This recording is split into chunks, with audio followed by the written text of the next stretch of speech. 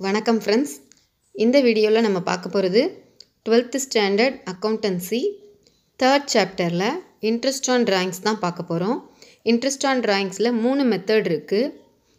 Direct method, product method and average period method. இந்த மாதிரி 3 method இருக்குது. இன்றைக்கி நம்ம இந்த வீடியோவில் பார்க்க போகிறது ஆவரேஜ் பீரியட் மெத்தட் தான். இதே மெத்தடில் அட் த பிகினிங் அப்படின்னு ஒரு வீடியோ நான் போட்டிருக்கேன். அந்த வீடியோவில் உங்களுக்கு அட் த பிகினிங்கில் எப்படி ஆவரேஜ் பீரியட் கேல்குலேட் பண்ணணும்னு தெளிவாக சொல்லியிருக்கேன். லிங்க்கை டிஸ்கிரிப்ஷன் பாக்ஸில் கொடுக்குறேன். உங்களுக்கு தேவைப்பட்டால் நீங்கள் போய் செக் பண்ணிக்கோங்க. இப்போ நம்ம ஆவரேஜ் பீரியட் மெத்தடில் இன் த மிடில், அட் த எண்டு, அந்த ரெண்டையும் பார்ப்போம். வாங்க இப்போ வீடியோக்குள்ளே போகலாம். டேபிளை பார்ப்போம். இந்த டேபிளை பாருங்கள். இதில் அட் த பிகினிங் அப்படின்னு கொடுத்துருக்காங்க இல்லையா, மந்த்லி, குவார்ட்டர்லி, ஹாஃபர்லி மூணுக்குமே நான் ஏற்கனவே வீடியோ போட்டிருக்கேன். அதை டிஸ்கிரிப்ஷன் பாக்ஸில் செக் பண்ணிக்கோங்க. இப்போ இன் த middle 11.5 plus 0.5 divided by 2 equal to 6 அப்படி கொடுத்துருக்காங்க. இந்த மிடில் அப்படின்னா எல்லாமே 6 தான் வரும். இது எப்படி வரும் அப்படின்றத கொஞ்சம் தெளிவாக பார்ப்போம். இந்த மிடில் அப்படின்னா ஜான்வரி 15 ஃபஸ்ட்டு வித்ட்ராயல், அதுலேருந்து பேலன்ஸ் எவ்வளோ இருக்குன்னா 11.5 மந்த்ஸ் இருக்கும்.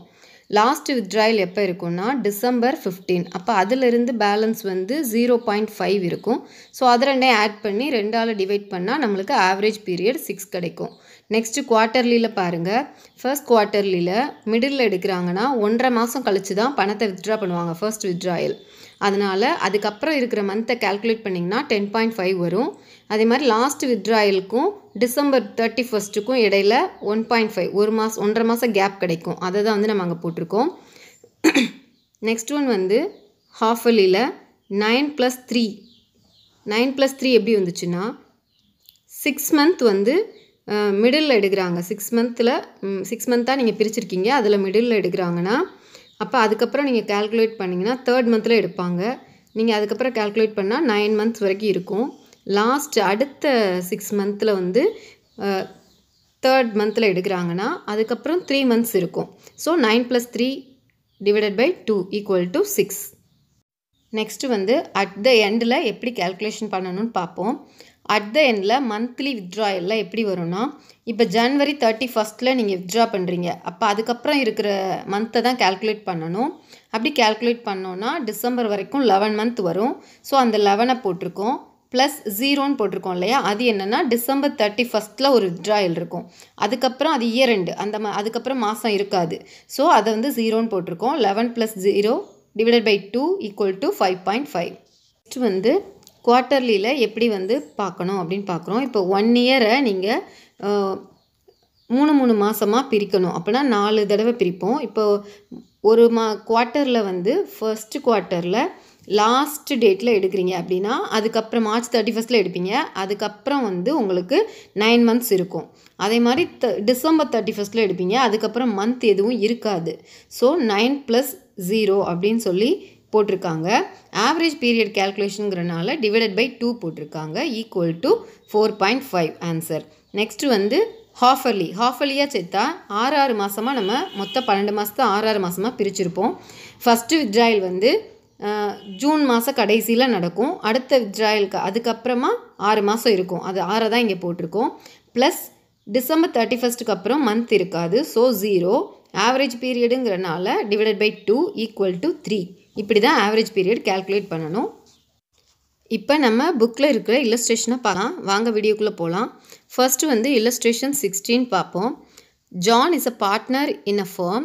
He withdraws ₹1000 per month regularly. Interest on drawing is charged at 5% per annum. Calculate the interest on drawing using average period if he draws. இதில் 3 கொடுத்துருக்காங்க. At the beginning of every month, in the middle of every month, at the end of every month. இது எல்லாமே டேபிளில் நம்ம average period calculate பண்ணி வச்சுருக்கோம். இப்போ பாருங்கள், டோட்டல் அமௌண்ட் முதல்ல நம்ம கண்டுபிடிக்கணும். இப்போ அவர் மாதம் தான் 1000 ரூபாய் எடுக்கிறாரு. ஸோ பெர் மந்த்துன்னு கொடுத்துருக்காங்க இல்லையா, ஸோ 1000 × 12 டோட்டலாக அவர் அந்த இயருக்கு 12,000 எடுக்கிறாரு. If drawing is made at the beginning of every month, beginning அப்படின்னா ஆவரேஜ் பீரியட் 6.5. இதை நீங்கள் ஃபஸ்ட்டில் எழுதிக்கணும். நெக்ஸ்ட்டு தான் நம்ம ஃபார்முலா எழுதணும். இன்ட்ரெஸ்ட் ஆன் ட்ராயிங்ஸ்க்கு ஃபார்முலா என்னென்னா total amount of drawings into rate of interest into average period divided by 12 அந்த ஃபார்முலாவை எழுதி அப்படியே அந்த ஃபார்முலாவில் இதை அப்ளை பண்ணிட வேண்டியதான். டோட்டல் drawings வந்து எவ்வளவு 12,000 into 5%ங்கிறனால 5/100, ஆவரேஜ் பீரியட் 6.5ங்கிறனால 6.5/12 கால்குலேட் பண்ணால் 325 rupees கிடைக்குது. Next situation, if drawings are made in the middle of the every month, in the middle அப்படின்னு கொடுத்துட்டாங்க. in the middle of every month அப்படின்னா ஆவரேஜ் பீரியட் வந்து 6. Interest on டிராயிங்ஸ்க்கு அதே மாதிரி formula எழுதிக்கணும். ஃபார்முலாவில் இப்போ அப்ளை பண்ணுங்கள். 12,000 into 5%ங்கிறனால 5/100 into ஆவரேஜ் பீரியட் வந்து 6/12 கால்குலேட் பண்ணால் 300 கிடைக்கும். நெக்ஸ்ட் வந்து if drawings are made at the end of every month, end of every monthன்னு கொடுத்துட்டாங்க. ஸோ ஆவரேஜ் பீரியட் வந்து 5.5. இப்போ இன்ட்ரெஸ்ட் ஆன் டிராயிங்க்கு அதே மாதிரி ஃபார்முலா நம்ம எழுதிக்கணும். இந்த ஃபார்முலாவில் இப்போ அப்ளை பண்ணுங்கள். 12,000 வந்து நம்ம கால்குலேட் பண்ணி வச்சுருக்கோம் total amount of drawings into 5%ங்கிறனால 5/100, average period 5.5. So 5.5/12 equal to 275. இதுதான் ஆன்சர். இப்படி தான் கால்குலேட் பண்ணணும். நெக்ஸ்ட் சம் வந்து நம்ம இல்லஸ்ட்ரேஷன் 17 பார்ப்போம். இல்லஸ்ட்ரேஷன் 17 சம்ம ரீட் பண்ணுவோம். Priya and Kavitha R partners. Priya draws 4,000 at the end of each quarter. Interest on drawings is chargeable at 6% per annum. Calculate interest on drawings for the year ending 31st December 2018 using average period அப்படின்னு கொடுத்துட்டாங்க. இப்போ பிரியா வந்து at the end of each quarter, ஒவ்வொரு குவார்ட்டர்லேயும் 4,000 rupees வந்து withdraw பண்ணுறாங்க. அப்போ டோட்டலாக அவங்க எவ்வளோ வித்ட்ரா பண்ணுறாங்க அப்படின்னு சொல்லி முதல்ல பார்க்கணும். சொல்யூஷனில் calculation of interest on drawing of Priya அதுதான் நீங்கள் கால்குலேட் பண்ண போகிறீங்க. அதை எழுதிக்கிறணும். டோட்டல் அமௌண்ட் ஆஃப் drawings வந்து 4,000 into 4 குவார்ட்டர் இருக்குது. அதனால 4ஆல் நம்ம மல்டிபிள் பண்ணுறோம். டோட்டலாக அந்த இயருக்கு அவங்க வித்ட்ரா பண்ணுறது வந்து 16,000. இப்போ every quarter at the end of every குவார்ட்டர்னு அப்படின்னு கொடுத்துட்டாங்க. அதுக்கு வந்து ஆவரேஜ் பீரியட் 4.5.